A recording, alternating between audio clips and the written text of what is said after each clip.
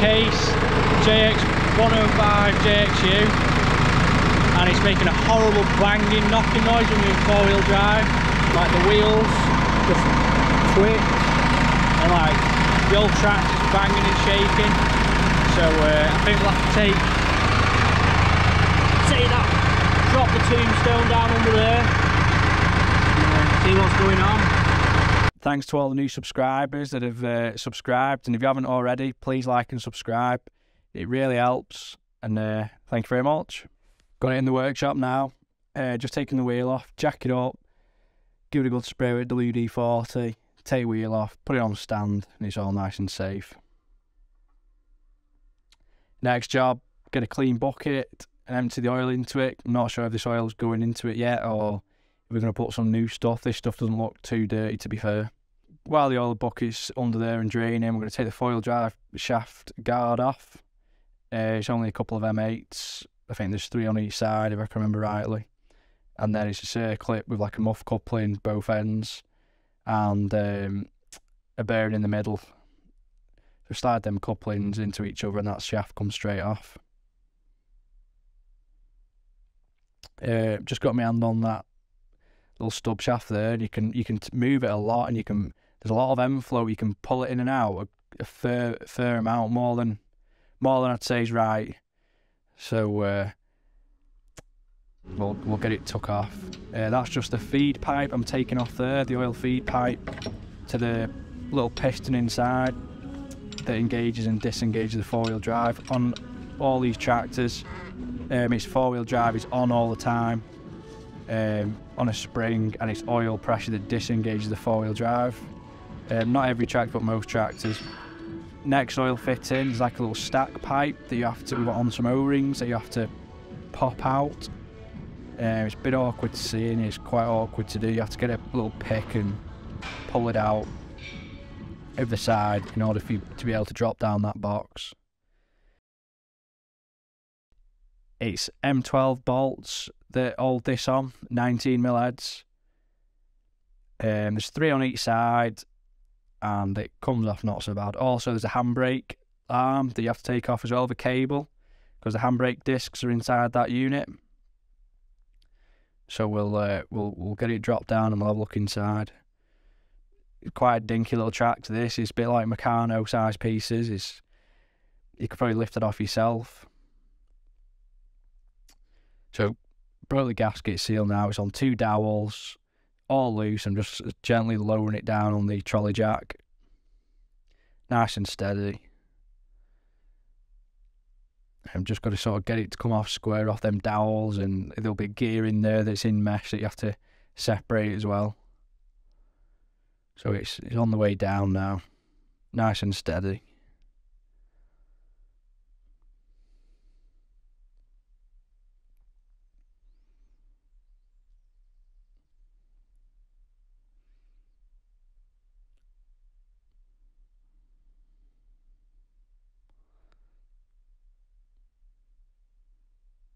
It's not so bad, that. It's come down nice.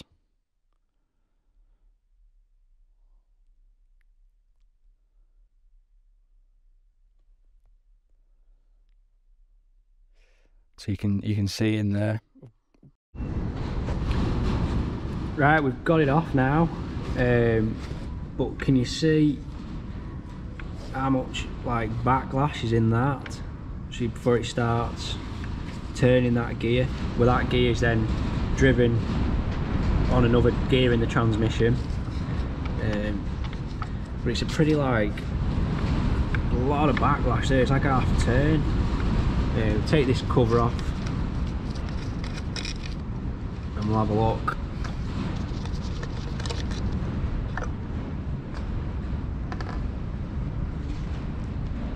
Right, I can't really see too much yet. On all the other ones I've ever seen, the four-wheel drive is like on by a spring.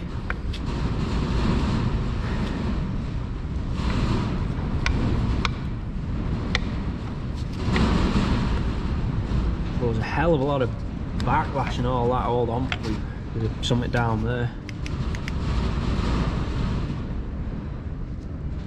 What's that? I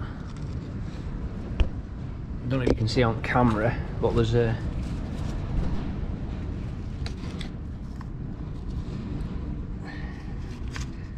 like a bit of a washer down there. See if we can fish that out.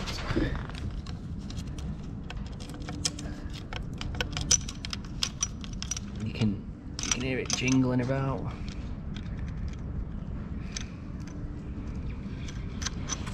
Right, well, I don't think that should just be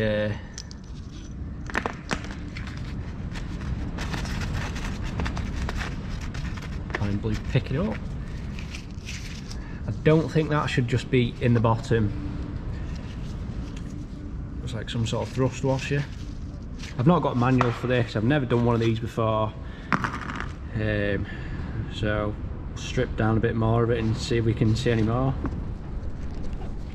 I think the problem is, you see this movement here, I think it should be tucked in like that, but I think when it's working hard, I think that's staying put, and there's a big gap appearing.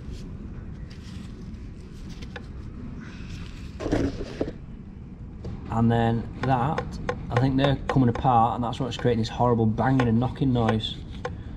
But we'll strip it down and have a look. So, just the roll pin. And that slides out of there.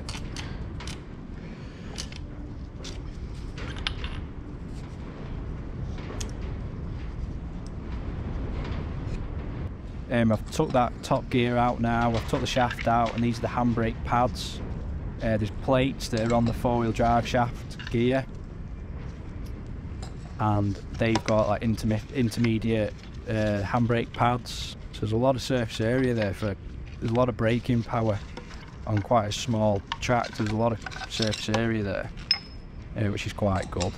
We've got to take all them out now. There's two like bolts that are just next to where I'm putting the pads, and that's what the pads slide on.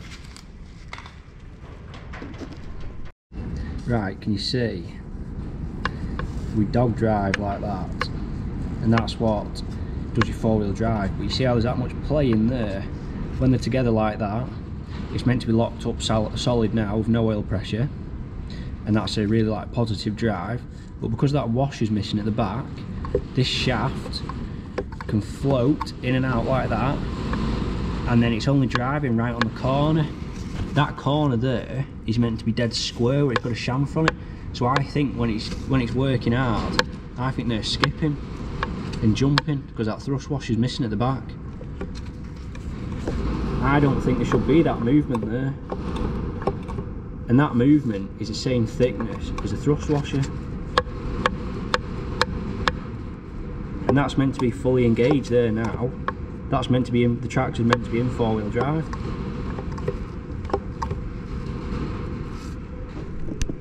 Stripping it down a bit more now. I don't think I'm the first person who's took this apart.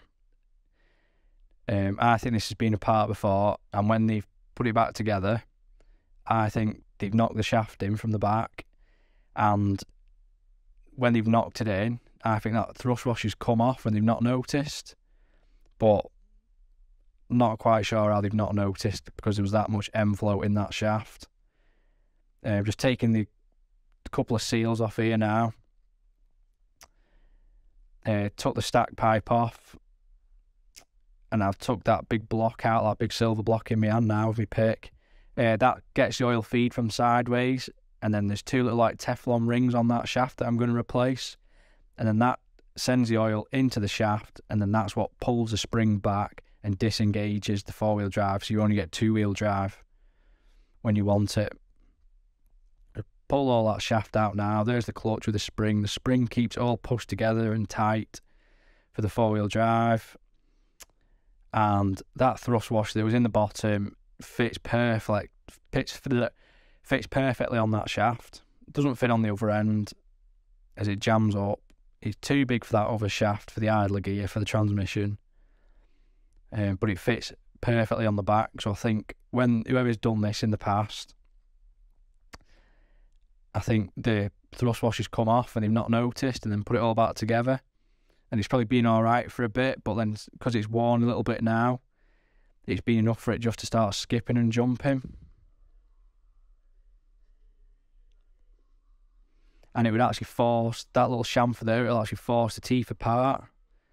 But it was making a horrible, horrible banging and knocking noise.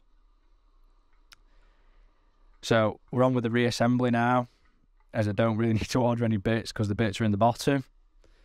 I've ordered a couple of seals, but that's it. So we've got the spline in, we've shoved the shaft in a little bit, and then as we push the shaft in, we've had to line up some intermediate plates that I've put in and put the gear on. I'm now putting that all-important thrust washer back where I think it goes. Well, I know it goes there because I've had the parts picture and it shows a thrust washer on the back. So I've got all that shaft in now. I'm just putting the handbrake pads back in. And now I'm just going to put that idler gear back onto it. So you have to get the shaft in the gear, and then there's little rollers. There's not like a bearing insert, there's just like the rollers out of a bearing, so you sort of assemble it yourself. You just keep turning it because sometimes it can go a bit tight. There's not a lot to this four-wheel drive pack, to be fair. It's a pretty basic one. There's not a clutch pack or anything, it's just 2 dog drives.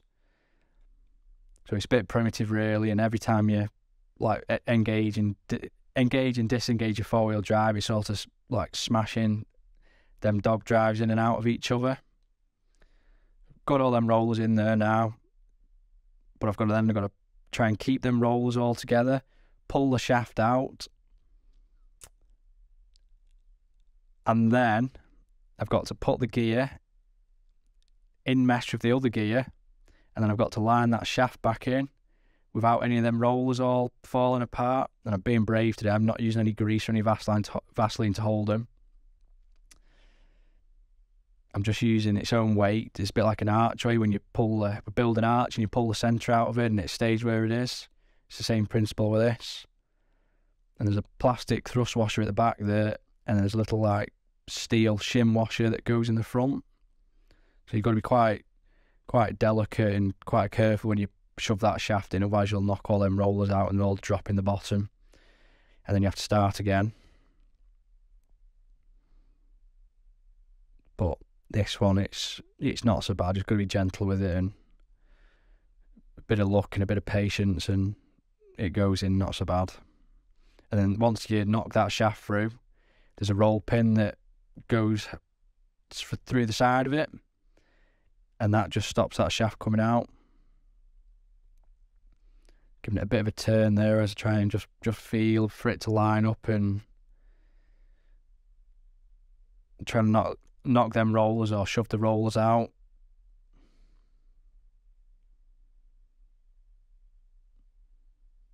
But you'll know if that's not right, it's game over.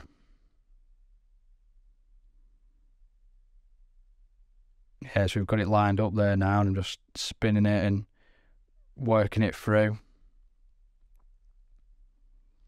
And I can come so far with it, and then I have to put that shim washer in the front of it to take all the end flow out of it. Got it all back together now. I've just knocked that bearing down into its housing, got the circlip in with one hand. Yeah, got the circlip the right way. It's nice and in the groove, that.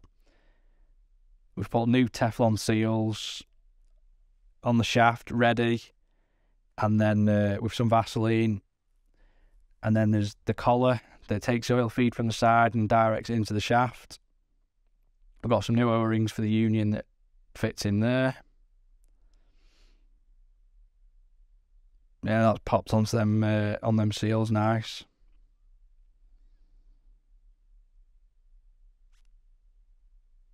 And then someone's definitely been in here before, because I'm just showing you here, when they flicked the old seal out, they really battered the side of it. They really dug in there with a chisel or something where there's no need for that. I just got my seal pick, knocked it in, right in the middle, and flicked both of them seals out. You don't need to start driving stuff through the side of them. you've just damaged all the housing. So now I've got the new seal now. I've put some gasket goo on the outside of it to try and smooth out any imperfections that are in that casting. I've wet and dried it so it's all smooth so it won't rip the seal, but they've really dug into that housing, which is a shame. We've got to dolly the right size of the seal, knock that seal in all nice and tight. We've then put the tin shield on. Just checking it all turns. It's all nice, no playing anything. So now we're back on up, put it on the trolley jack, gasket gooed it, shoved it back on, tightened it up, 4-wheel drive shaft's now going on, centre bearing, and now we're on test drive. Oh, we filled it up with oil and put new filters on it as well. Taking on a test drive now.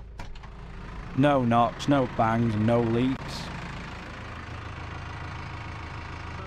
So I'm really happy with that. Thanks for watching.